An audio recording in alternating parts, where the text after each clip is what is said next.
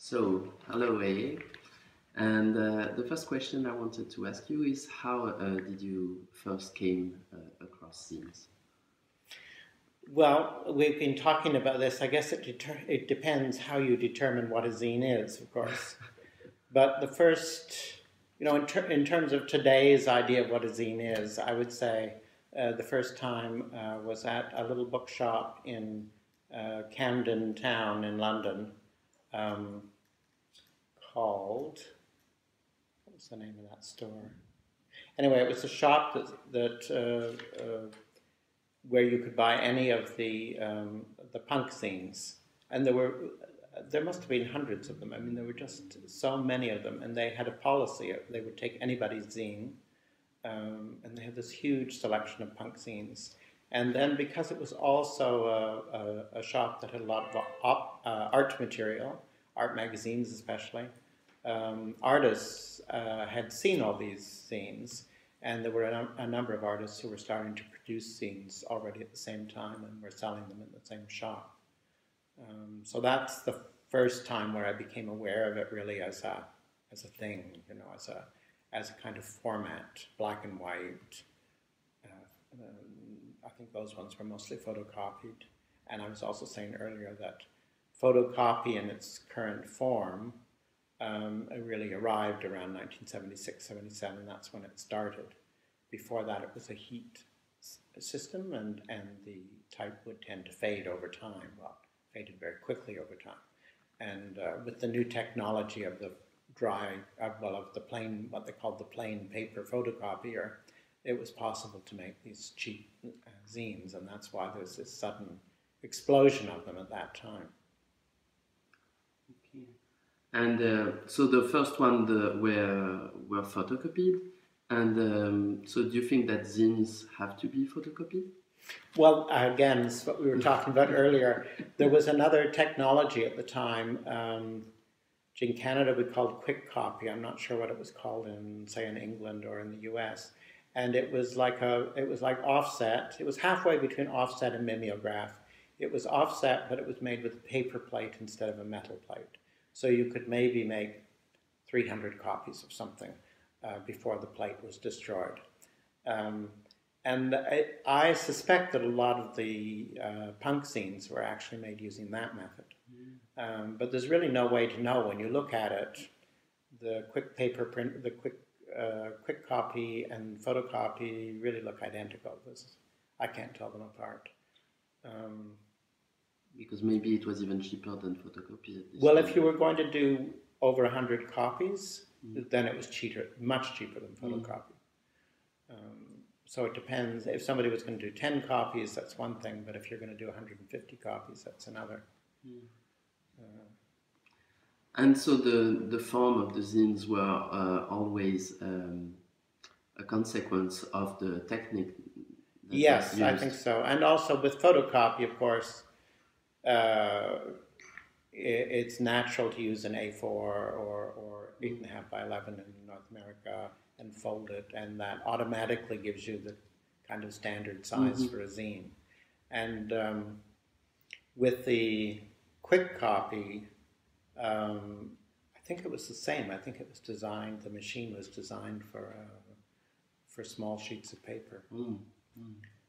Yeah, so it was standard size, just like photocopy. Yeah, so when you went into this little bookstore, and the other thing was that it was at that moment when everything was really black and white. So you went into the store, everything was black text on a white background. There was just a sea of little zines on a standing face out, and they were all in a way identical.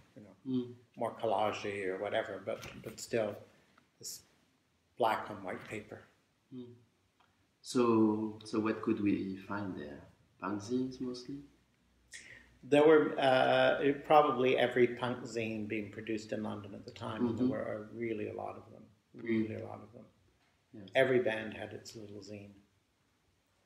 Yeah. And then there were, I'm trying to remember who the artists were who were doing zines. Well, there was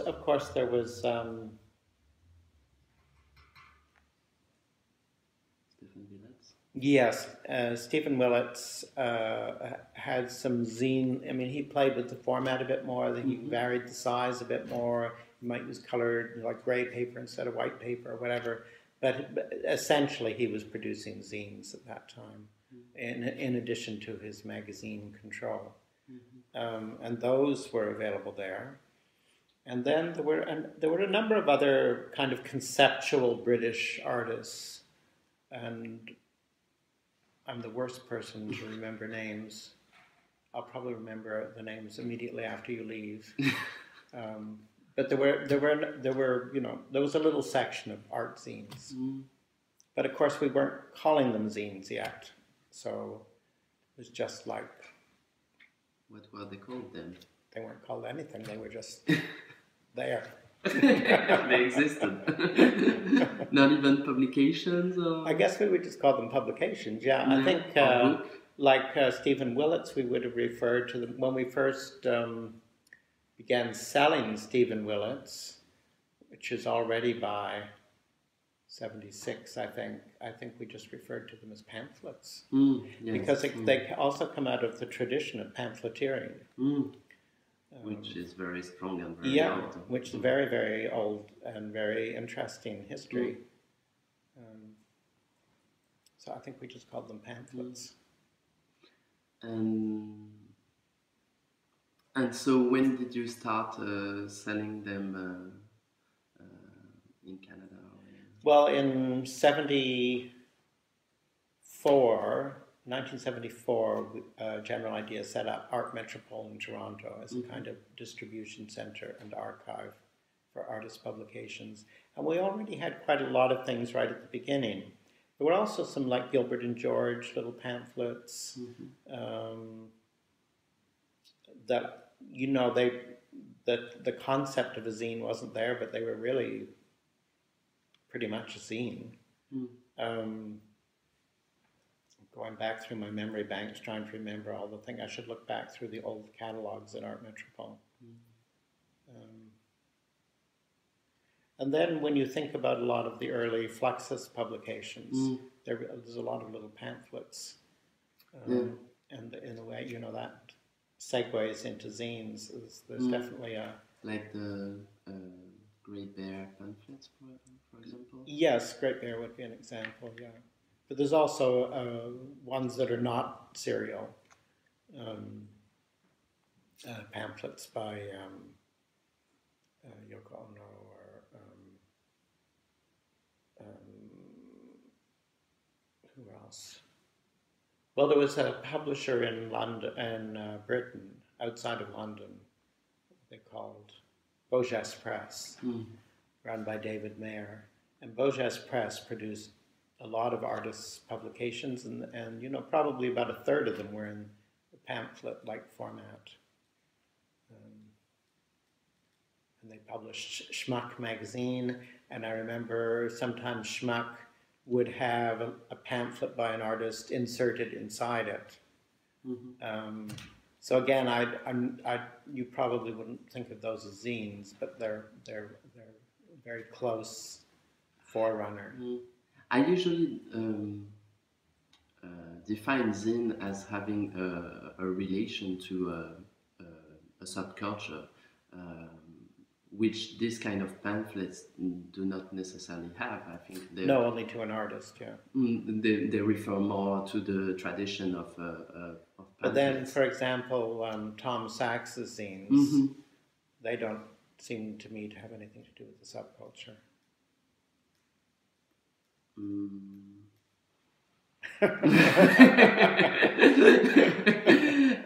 I think they're all about Tom Sachs. Yes, but there's something very punk in the layout and how he makes them with but that's a style. That's a style. Yeah. And he's not part of the punk scene, He's no. Not, it's just he's just taken the styling, the punk styling. And so when sorry. Go ahead. When did you start working at Print and Matter? Oh, much later. In I went onto the board of Printed Matter in the late 90s, and I began as the director in 2004.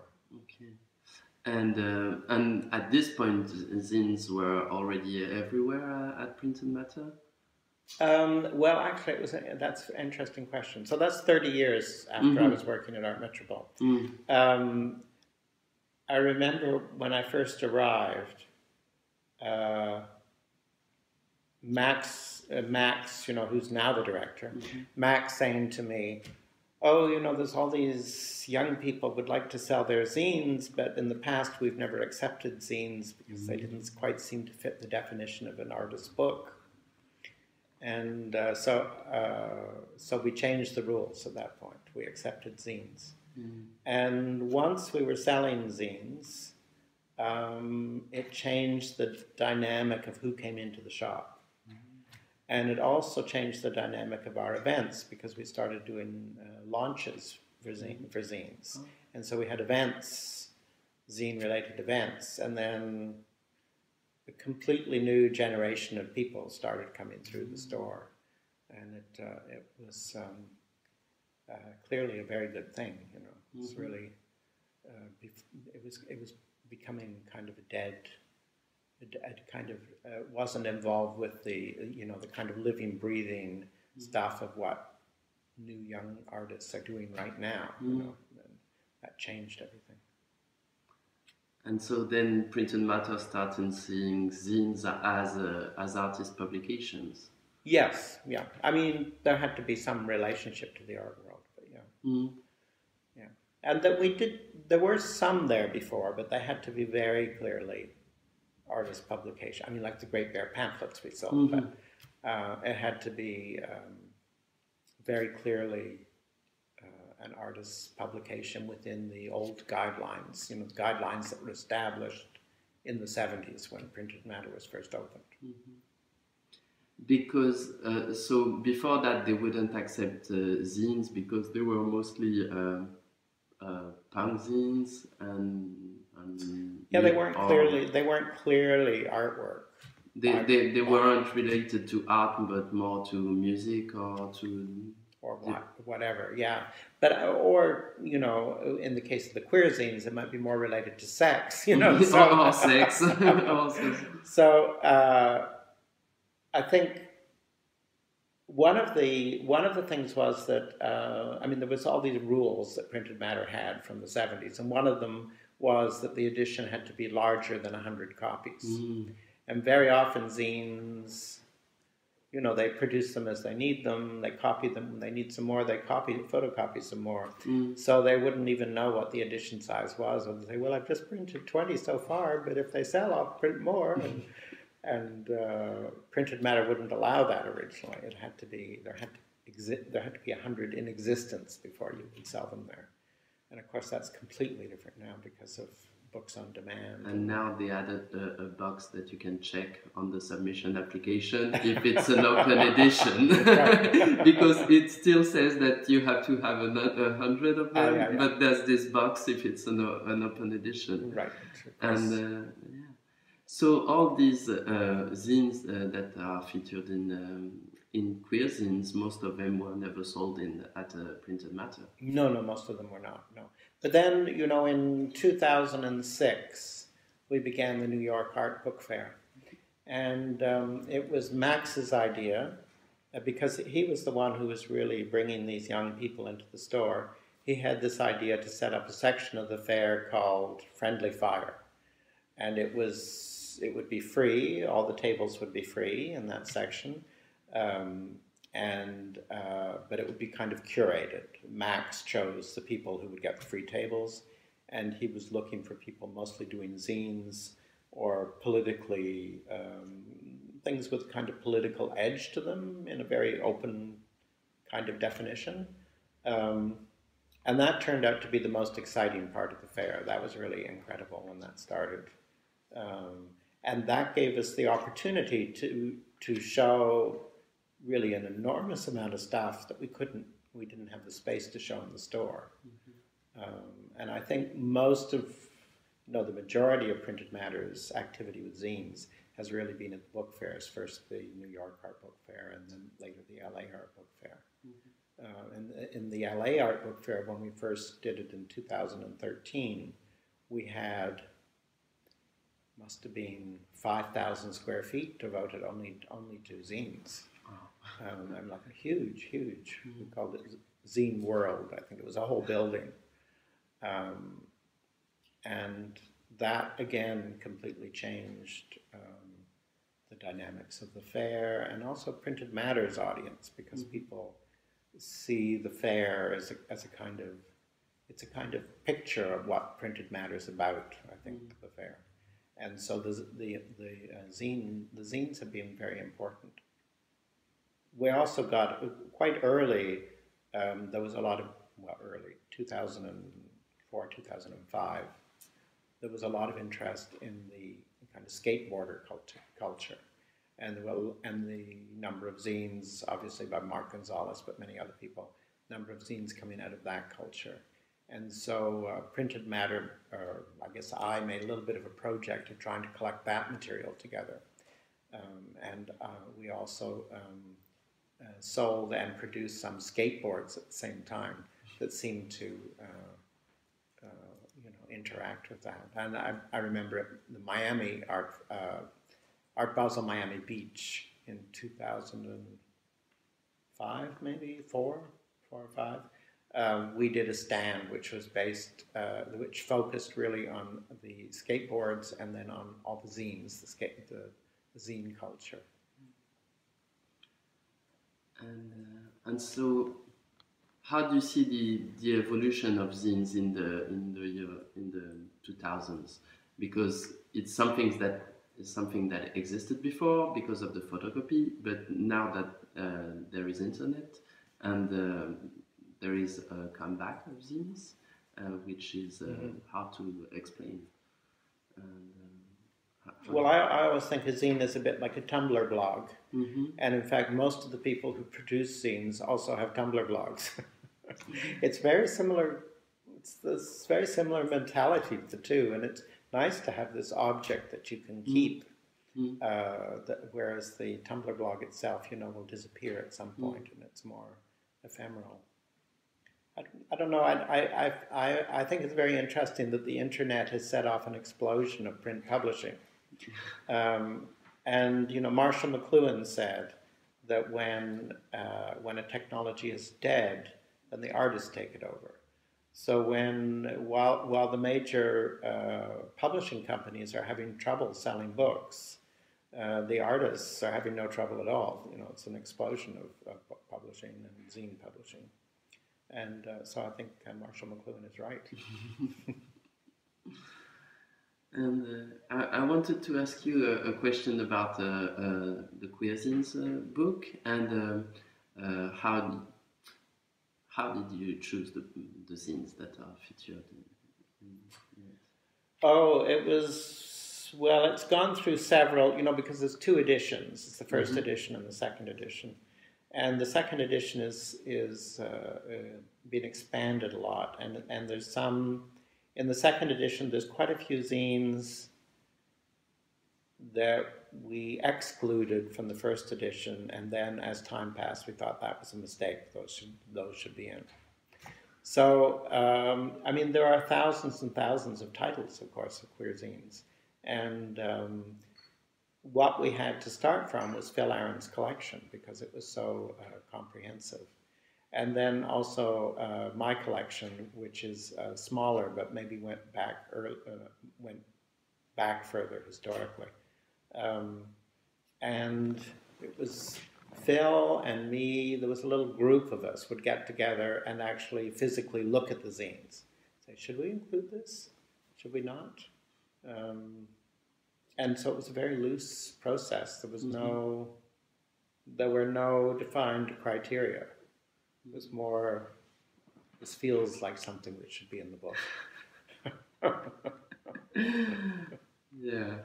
So does the book give a definition by example? Or? I guess. I mean, we stretched the definition a lot. There's a lot of things in there that you probably wouldn't think of as a zine. I mean, what we were interested in was something that represented the viewpoint or the vision of a particular person or group of people, like a band, I guess, could be a group of people, and the fact that these people saw themselves in a way as outsiders, that they didn't fit into the mainstream culture, and that they didn't, in the case of the queer zines, they didn't fit in mainstream gay culture, and they needed to reach each other. They needed this other way of communicating and sharing. So that was kind of our basic beginning. And I guess we chose Straight to Hell was a little, it looks like a zine, but again, it was printed for sure. It was printed using quick copy. And maybe the early issues are even offset. But that's a kind of hardcore little sex magazine that I first saw in a sex shop in Times Square. And what was peculiar about it was the language was the language of the guy, Malcolm Boyd, who put it together. And he would have little, scathing remarks about the politicians of the day and things like this. So it was a kind of activist voice, and it was a voice that wanted to allow for sex in all its variant forms, whereas gay liberation was narrowing the range of what was considered acceptable behavior versus unacceptable behavior. So we started with that, and I don't think you would call it a zine, but it was the kind of the foundation of everything for us that came afterwards. And you can go back further with the queer zines. You can go back to One, for example, which was a very early publication that came out of Los Angeles, and at the same, really from the Mattachine Society. So that's like, I don't know what date the first issue is, but it's probably late 50s or early 60s. There's a long, long history of little gay publications, tiny little stapled things, and they're not really zines. A lot of them I would think of as like somebody trying to do a commercial product, but kind of out of their home. But at a certain point, you can feel this individual voice come through, and we chose Boyd MacDonald's publications as being the first clear example of that. Yeah, so it's I was about to say a creative voice, because there's a creative aspect that is needed, because there's something that is I think quite different from zines, which is all the free press, but those weren't an individual voice. Those were collective voices. How do you characterize the difference between free press and zines? Well, I haven't actually heard the term free press before. Oh, it's maybe French people who use this. I think it's a French But term. You see what I mean? Yes, I completely understand what you mean, yeah. Well, this is what I call pamphleteering, and it's usually a political content. Is that what you mean? Like usually no, content? but I'm thinking also about the hippie magazines and these kind of things. Oh yeah, of course. Yeah. Underground papers. And so on. Underground papers. Yeah. Oh, I see. Free press, right? Okay. Remember my French. Which is very French, free press. Well, that, I was part of a commune that produced an underground newspaper in the 60s. And we were part of a kind of network of underground newspapers in the Western world, so we were always receiving hundreds of papers every week from Paris and London and LA, and New York, and so on. And I would say that that's a collective voice, and it's a voice which is trying to idealize the future in a way, to kind of create a picture of what the future should be and what it could be, and how can we break away from the past. So it has a kind of goal in a way. to change society. Mm-hmm. Whereas the zines, when they start to appear, are more just representing what is, mm-hmm. rather than trying to create something new. They're in a way defending what is. We have the right to be the way we are, and this is how we are. This is who we are. Mm-hmm. Yes, so the underground papers were more political when the zines were more activist. I don't know whether they were activist exactly. Yeah, but the underground paper I would call political. I mean, even when they were filled with, I mean, Rolling Stone, I guess probably when it first started was a kind of underground newspaper, but there was this idea of you know, a new time, a new culture, and it's kind of interesting in a way. You know, we still are in that culture that began in the '60s. You know, music today and music in the '60s still relates, whereas music from the '60s and music from the '40s, say, does not relate, or relates in a very something happened in the '60s. But I don't know. I think often you have to look at these things on a single basis. You have to look at the zine and say, you know, is that a zine? I mean, sometimes it's not. I don't know.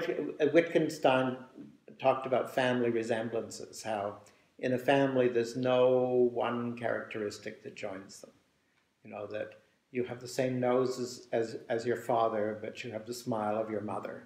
And you can't say that you can determine this family by what they look like, you know, that they all have the same eyes or something like this. It doesn't work that way. And family resemblances are like a kind of cluster of resemblances. And I think the zines are like that. There's this kind of cluster of resemblances, but it's very hard to pin down exactly what it is that makes them a zine.